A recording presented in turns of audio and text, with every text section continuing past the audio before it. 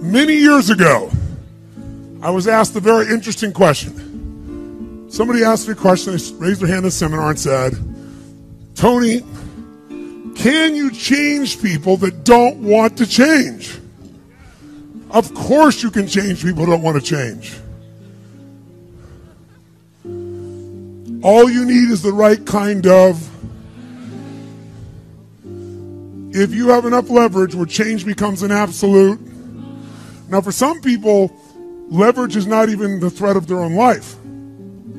Some people would rather die than have you tell them what to do. And so that's not the leverage. The leverage for them might be something for their children. Leverage for them might be spiritual growth. All of us have a leverage point. If you find the leverage, not the leverage you make someone do it, the leverage that will make them make themselves do it. We all have some place that'll get us to follow through. Now, if you get enough leverage and if you interrupt the pattern enough, how many of you ever had a pattern when you were a kid and you had like some obnoxious uncle or something and you were trying to be upset and they'd come like rub your damn head or some dish, make you crazy, and you couldn't stay upset because they kept doing this to you? How many had this happen? Say aye. If you have enough leverage and you break someone's pattern enough times, a new pattern will show up. If you're conscious, you can create the new pattern. So the answer is yes. Now then the question would be, Tony, if all it takes is leverage, then why don't most people change? And I had a lot of answers for that, but that night, I'm a night person. That night, I'm wired up after a seminar. It's like 2 o'clock in the morning, it was December. And so I flip on the television in the back for some white noise, looking for CNN, and I come across the old Christmas classic, this Christmas Carol, right? A Dickens classic. And I see it in black and white, and I start watching the movie, and I'm remembering it from being a kid. And as I'm watching this thing, I see this man named Scrooge who clearly doesn't want to change. In fact, he's certain he doesn't need to change because what's happened is his life went through a lot of pain. And when he got pain, he looked for the source of that pain, and he said it was being close to people. So we decided is people equals pain. Remember the red squares we talked about? So now he wants to avoid people. And he's mean to people. Now, he's also very wealthy financially. He makes up this belief that because I'm mean and tough with people, I'm rich. The truth is, he's financially rich. If you watch the movie, you read the story, when everybody else is gone, who's still working? He is. He's hardworking, he's thrifty, he's smart, he's intelligent, but he thinks he's rich because he's mean. So he doesn't want to lose being rich. He doesn't want to lose not being hurt. So he has a belief. Be mean to people and everything works out, even though he's miserable. Can we have beliefs that make no sense and yet still believe them, yes or no? Sure, we just get wired. So I'm watching this guy. Now, the only way people change is if they associate either enough what? Pain, so they have to change, or they associate changing will equal enough what? And ideally, if you get both, you'll change. If you get, every moment I do this, the pain's getting more and more intense, there's a point where you must change. And if you get, if I change, I get all this pleasure, you're going to want to change. How many follow? But what equals pain and what equals pleasure is what you associate in your nervous system. So what happens is, the only way you create change is changing what you link pain and what you link pleasure to in your nervous system, not just in your head, in your gut. That's what controls you. Lots of times in your head, you know what you should do, but your gut takes over. Your fear, or your greed, or your desire, or your comfort, or whatever. Who knows what I'm talking about here? Say aye. But watch this. How many of you used to have a favorite dessert, or a food, or a form of alcohol that you really, really, really loved? And then one night you had an experience like never before, where something happened, where this food or this drink or this alcohol that you love so much, it went down, but it kept coming back up at a level of intensity and with enough aroma and pain and association that to this day, It takes no willpower just to think of that alcohol or think of the smell of that food or look at it makes you appalled, makes you repelled. Who's had an experience like this in your life? Say I. Tell me what that change was. Was that a change in willpower? No. All that happened is your brain changed what it used to link pleasure to, it now links pain to. When you link enough pain, it takes no willpower, you're going to avoid it. The problem is some of you are linking pain to things you need, like exercise, right? Or pain what you need, like a relationship, right? And it's the wrong association, but it's going to control your life. Your job is to change what you link pain and pleasure to. So that night, what was pleasure became pain, and now it takes no willpower, you just avoid it. So we call that changing what you associate to things in your nervous system, or for short, a neuroassociative change. In other words, changing in your nervous system, what you associate pain and pleasure to. So, by the way, in this Christmas Carol story, does this man Scrooge change his life? Yes or no? He didn't want to change. Does he change his life a little or completely? And by the way, how fast? In a heartbeat, in one evening. How does it happen? 3 neuroassociative conditioning specialists show up at his house. Right? 3 ghosts show up, and what do? They get him to link a massive, unbearable amount of what? To all the things he did in the past around people.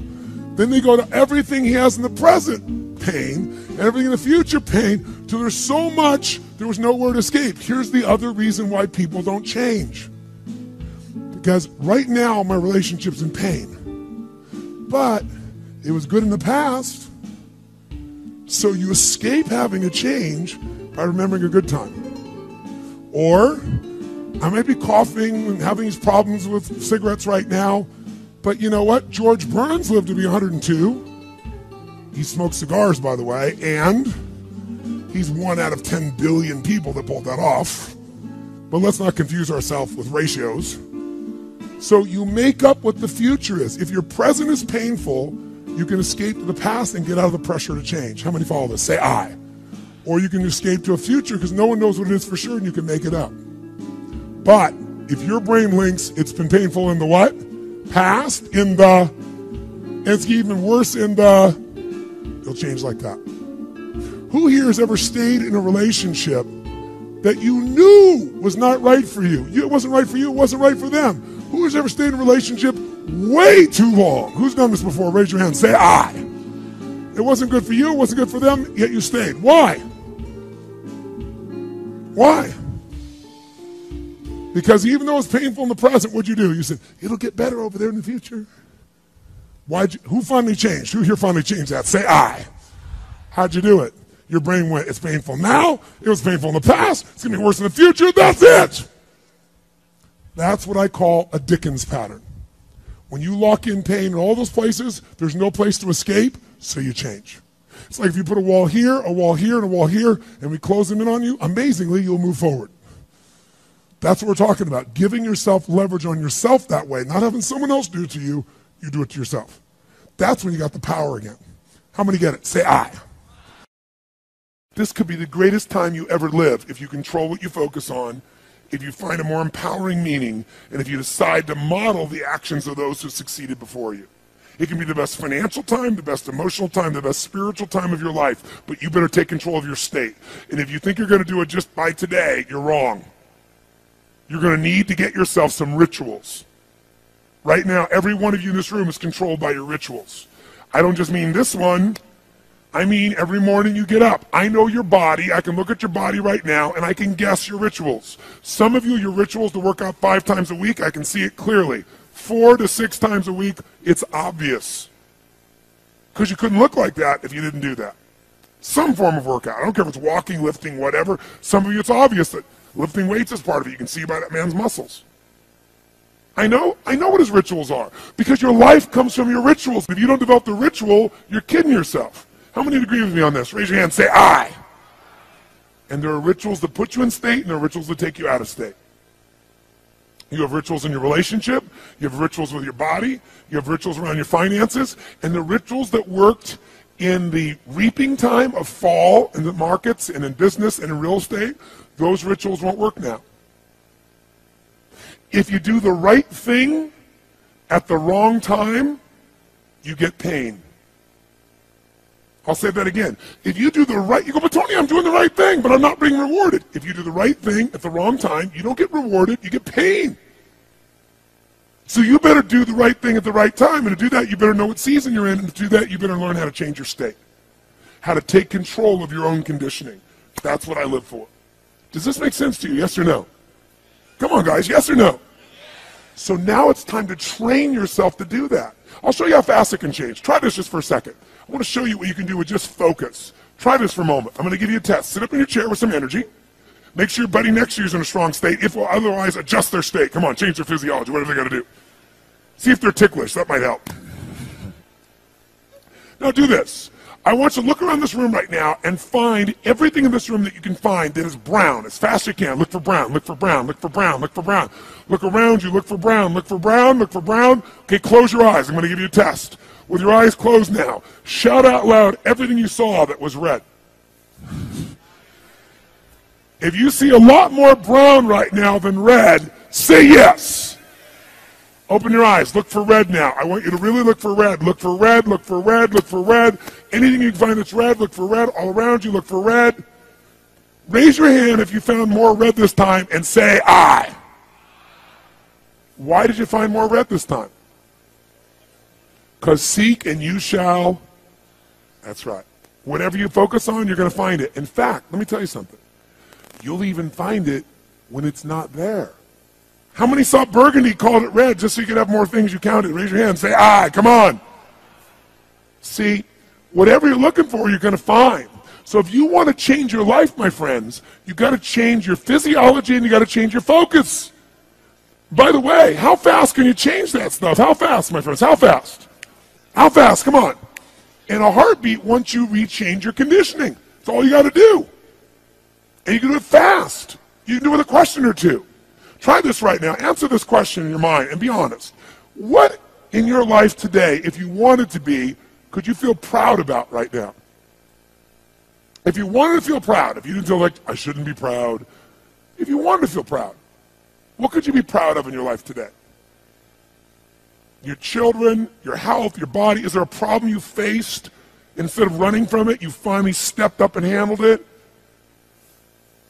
What could you feel proud of in your life today if you wanted to feel proud? How many can think of something? And when you think about this thing you're proud of, what about that makes you feel proud? What do you focus on that makes you feel proud? How do you breathe when you really start to feel proud? What's the kind of look on your face that starts to happen when you let yourself feel proud? Yeah. How's that feel?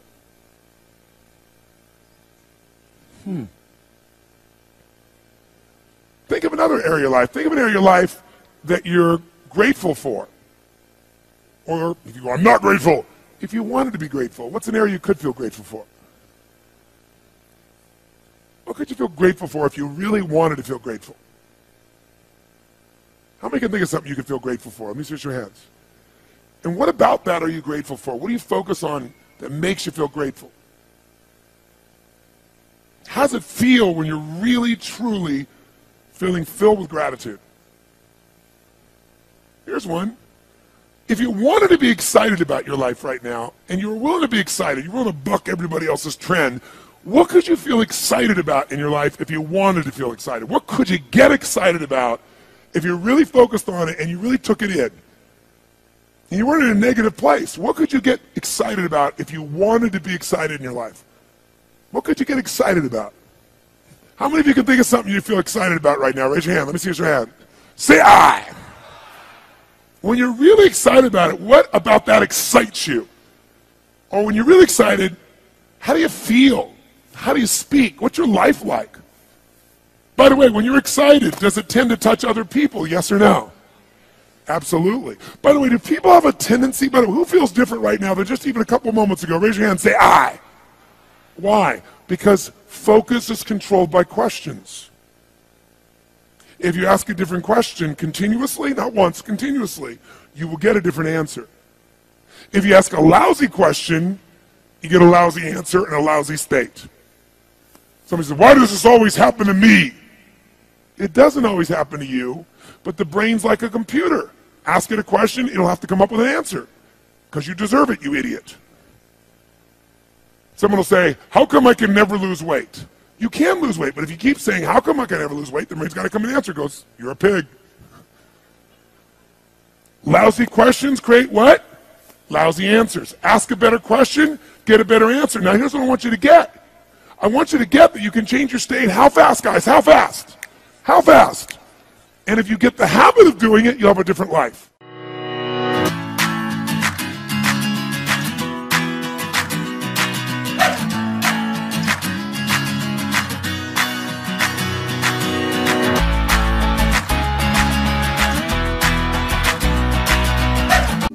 Because what's happened is his life went through a lot of pain. And when he got pain, he looked for the source of that pain, and he said it was being close to people.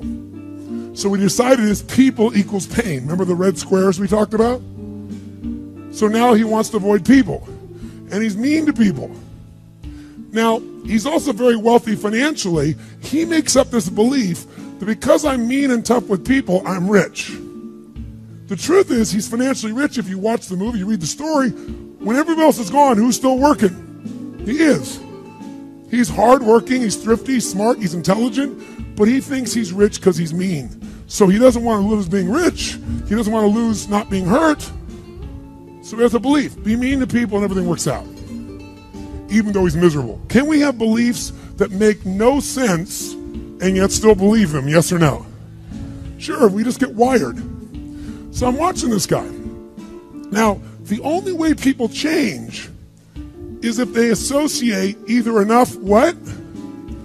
Pain, so they have to change, or they get this alcohol that you love so much, it went down, but it kept coming back up at a level of intensity and with enough aroma and pain and association that to this day, it takes no willpower just to think of that alcohol or think of the smell of that food or look at it makes you appalled, makes you repelled. Who's had an experience like this in your life? Say I. Tell me what that change was. Was that a change in willpower? No. All that happened is your brain changed what it used to link pleasure to, it now linked pain to. When you link enough pain, it takes no willpower, you're going to avoid it. The problem is some of you are linking pain to things you need, like exercise, right? Or pain what you need, like a relationship, right? And it's the wrong association, but it's going to control your life. Your job is to change what you link pain and pleasure to. So that night, what was pleasure became pain, and now it takes no willpower, you just avoid it. So we call that change. How many of you ever had a pattern when you were a kid and you had like some obnoxious uncle or something and you were trying to be upset and they come like rub your damn head or some dish, make you crazy, and you couldn't stay upset because they kept doing this to you? How many had this happen? Say I. If you have enough leverage and you break someone's pattern enough times, a new pattern will show up. If you're conscious, you can create the new pattern. So the answer is yes. Now then the question would be, Tony, if all it takes is leverage, then why don't most people change? And I had a lot of answers to that, but that night, I'm a night person. That night, I'm wired up after a seminar.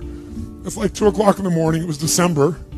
And so I flip on the television in the back for some white noise, looking for CNN, and I come across the old Christmas classic, this Christmas Carol, right? A Dickens classic. And I see it in black and white, and I start watching the movie, and I'm remembering it from being a kid. And as I'm watching this thing, I see this man named Scrooge who clearly doesn't want to change. In fact, he's certain he doesn't need to change. Many years ago, I was asked a very interesting question. Somebody asked me a question, they raised their hand in a seminar and said, Tony, can you change people that don't want to change? Of course you can change people who don't want to change. All you need is the right kind of. if you have enough leverage where change becomes an absolute. Now, for some people, leverage is not even the threat of their own life. Some people would rather die than have you tell them what to do. And so that's not the leverage. The leverage for them might be something for their children. Leverage for them might be spiritual growth. All of us have a leverage point. If you find the leverage, not the leverage you make someone do it, the leverage that will make them make themselves do it. We all have some place that'll get us to follow through. Now, if you get enough leverage and if you interrupt the pattern and associate, changing will equal enough what? And ideally, if you get both, you'll change. If you get, every moment I do this, the pain's getting more and more intense, there's a point where you must change. And if I change, I get all this pleasure, you're going to want to change. How many follow? But what equals pain and what equals pleasure is what you associate in your nervous system. So what happens is, the only way you create change is changing what you link pain and what you link pleasure to in your nervous system, not just in your head, in your gut. That's what controls you. Lots of times in your head, you know what you should do, but your gut takes over. Your fear, or your greed, or your desire, or your comfort, or whatever. Who knows what I'm talking about here? Say I. But watch this. How many of you used to have a favorite dessert, or a food, or a form of alcohol that you really, really, really loved? And then one night you had an experience like never before, where something happened, where this food or this drink